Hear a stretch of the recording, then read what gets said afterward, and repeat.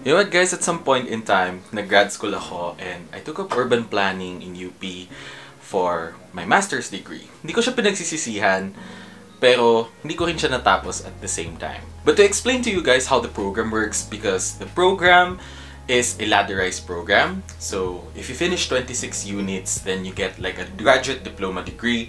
And then, kailangan mo makatapos ng 36 units to get the master's degree mismo. So, natapos ko lahat except for thesis. So, hindi ko siya natapos. So, in today's video, I'd like to share to you kung bakit ba dapat na hindi kayo mag-master's degree and if you're contemplating it, but I am not saying na lahat kayo wag mag-master's degree. Hey guys, how's it going? The name's Oshin and I am into personal finance, some tech that can help you, lifestyle hacks, and whatnots. So before we answer that question today, pag-uusapan muna natin kung ano ba yung mga considerations na dapat nyong consider before kayo mag-take ng master's degree. So the first one is your long-term career goals.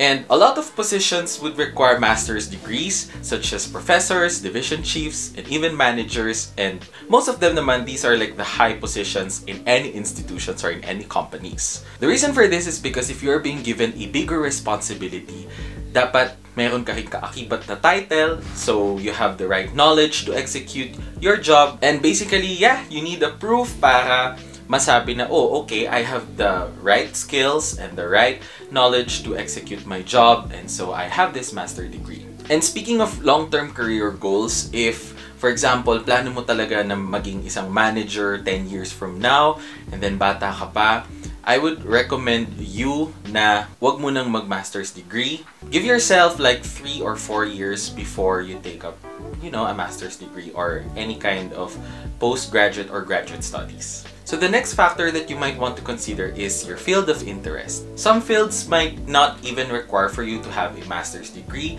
Like example, sa mga tech companies, hindi na nila nire-require to minsan.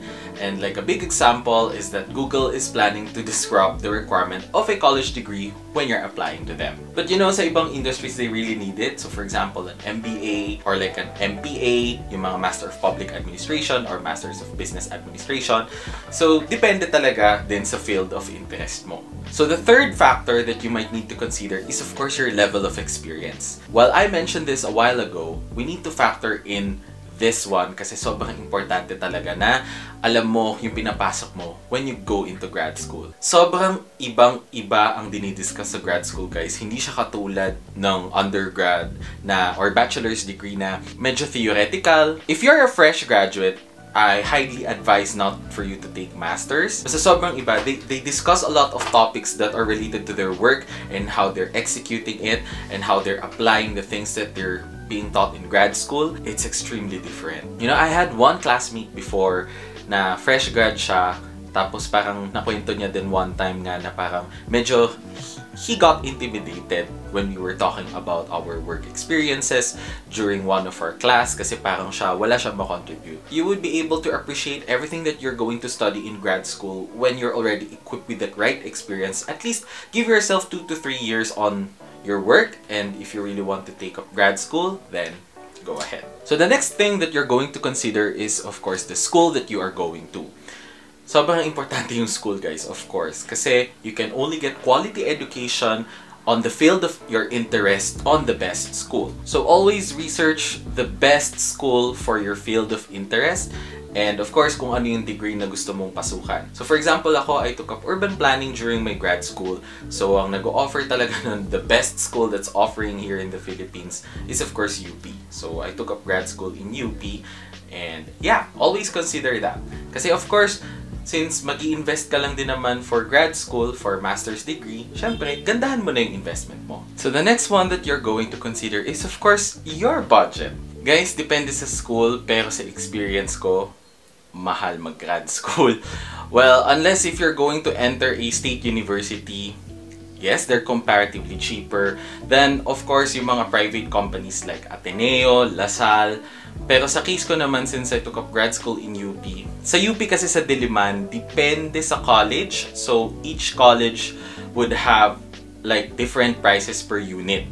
So, yung sa akin nun, magkano ba? 2,000 per unit. Oo, 2,000 per unit. And then per SEM, nag-enroll ako ng 6 units. So, biruin nyo parang 12,000 minimum yon, and then wala pang miscellaneous fees. So yeah, mahal mag-grad school. Again, depende sa school na papasukan ninyo. You might want to consider having a budget, and then hindi lang yung tuition fee yung kailangan mong budgetan. Kasi magiging estudyante ka ulit, and then you have to take into consideration your pamasahe. Well, of course, right now, it's not possible, but you have to consider your resources, your internet allowance or your internet connection, mga kailangan mong bilhin ng materials and all.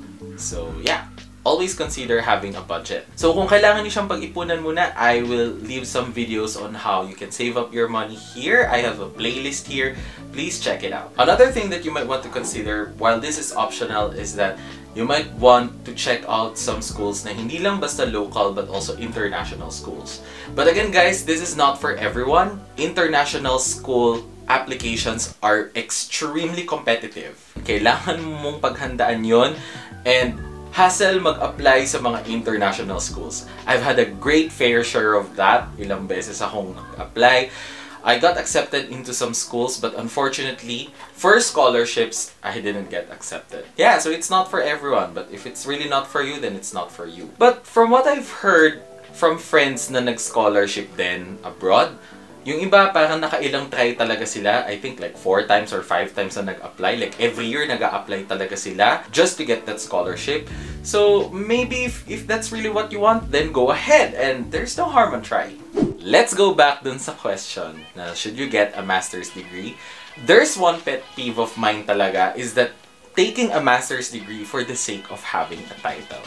Alam nyo guys, nag-take ako ng master's degree kasi I want to treat it as an investment for myself.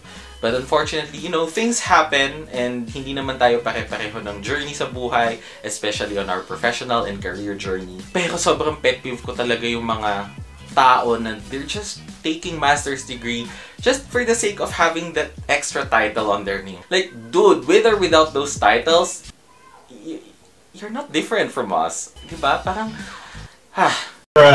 Don't take a master's degree if that's your aim, because I can assure you, even if you get a master's degree, most likely you will be morally corrupt.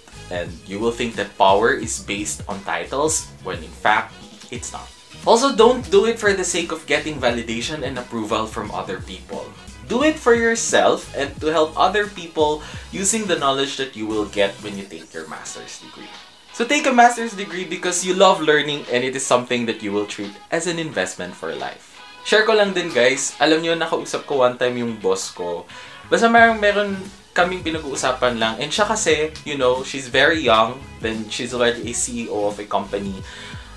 Magkasing edaran lang kami, pero alam mo yun, tinanong namin siya kung may balak ba siyang mag-master's degree. Tapos parang sabi niya, right now, no, like, I'm taking care of all of you during this pandemic. And yeah, and if she's going to take a master's degree, parang sabi niya, it's for fun. I mean, because we love learning. I love learning. And parang, nung sinabi niya yon, napaisip talaga ako, parang, if I would have had that mentality siguro 8 or 7 years ago, maybe I could have finished my master's degree. And if you're going to ask me kung babalik pa ba ako dun sa grad school, I don't think so. Parang nandito na ako sa age, I'm already 30, and I'm in this point na I want to spend my energy on a lot of things na outside of the school naman. Kasi parang, alam mo yun, parang tapos na akong mag-aral, ayoko na. I'm not really closing my doors, but as much as possible, I don't want to hit the books again and to study a lot of stuff and read a lot of stuff. Kasi guys,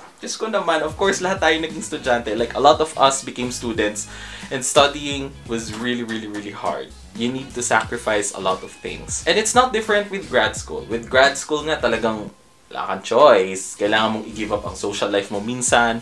Ang lagi mo lang kasama, mga classmates mo, sila lang yung madalas kausap mo. And you might not have time with your family sometimes or your friends, and to be honest, ang hirap mag-juggle ng grad school and ng trabaho. Thank you very much for watching. If you find value on this video, please do not forget to smash the like button and also subscribe to my channel and click the bell button beside it so that you will be notified whenever I have a new video. Alright? So remember, the more you learn, the more you earn. See you again soon. Peace out.